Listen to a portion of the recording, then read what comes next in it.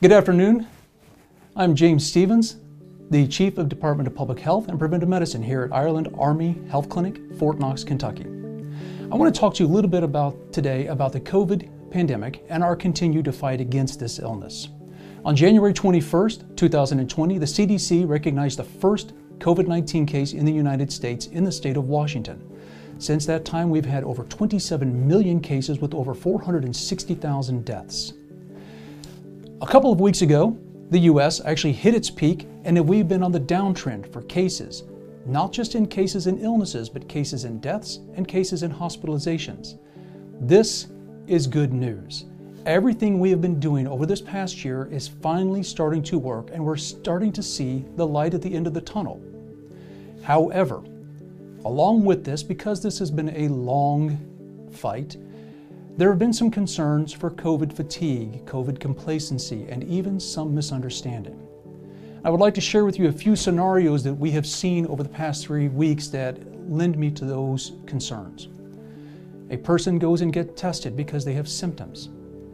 They continue to have symptoms, don't have the result yet, but they continue to interact with other families, even with their children playing with the other children. By the time the person received their positive result, they had already infected 2 other families and their children, which spread throughout the schools. Second scenario, a person came to this post to train. They had symptoms, went on the outside to get a test, had a positive test, but didn't want to miss training, so didn't tell anyone.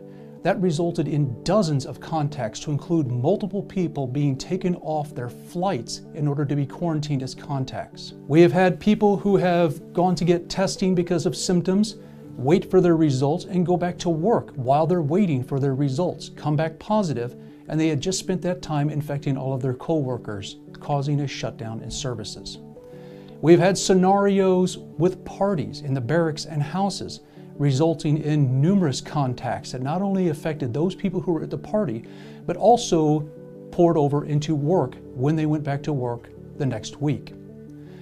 Those scenarios described have just been in the last 2 weeks, and that is my concern. With this pandemic, we do know that things are turning in favor of completing our concern with this illness, but we are not out of the woods yet.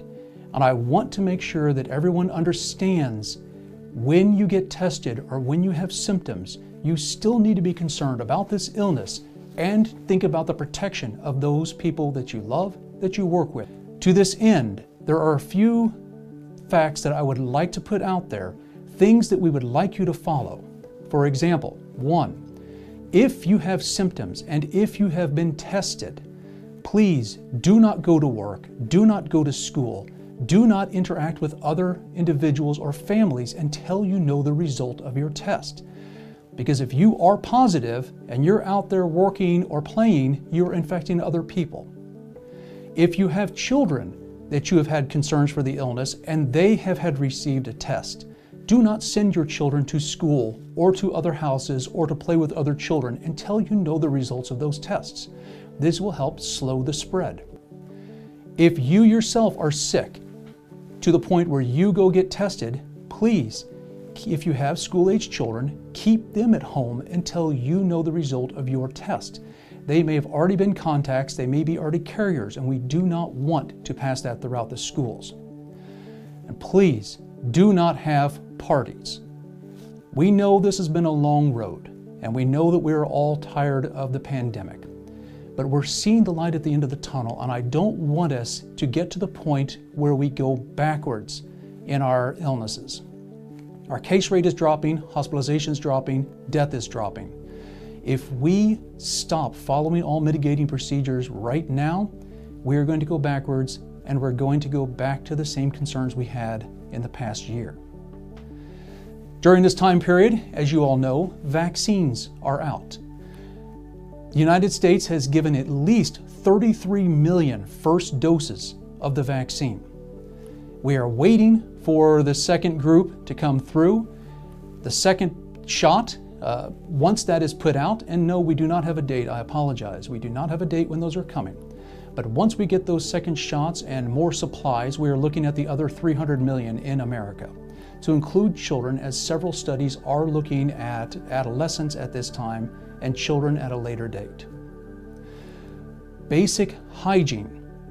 These things should not stop regardless of COVID-19, the flu, or any other illness. Making sure that you cover your mouth and nose when you sneeze or cough. Into your elbow is the most effective way. Wearing your mask, and when we talk about a mask, we talk about a mask covering the nose and mouth. Not dipped down below the nose, not dipped down below the mouth, not hanging off one ear, covering nose and mouth. Washing your hands, whether it be with an alcohol type solution or with basic soap and water. We want to make sure that your hands are completely covered in both water and soap or the alcohol solution so that you get all of the crevices. Remember, soap is there to remove contaminant. So if you're looking for the lather, that should be your goal. If you just put a little soap on, rinse it underwater, you're not actually washing your hands. As you remember from kindergarten, all the other grade school scenarios, singing the ABCs, happy birthday, whatever you wish to do, but making sure you have a good lather on your hands and then rinsing your hands off. When you're with other people, try to maintain the 6-foot social distance. When we look at the droplets, when we cough or sneeze, yes, we have masks on, but we want to be doubly sure that we are not passing this to others. So the 6-foot distance is there to keep droplets from my mouth to getting on you or yours on me. Same with the mask. The mask is here to collect my droplets so that they don't get on you. We will get through this. We see the downtrend. We see the light at the end of the tunnel. Technology and medicine is catching up with the pandemic, but we want everyone to remain vigilant throughout this time. All I ask is patience. Continue these mitigating strategies and we will continue to see the drops in cases. The more cases that drop, the more we can open up and try to come back to a normal life. Thank you.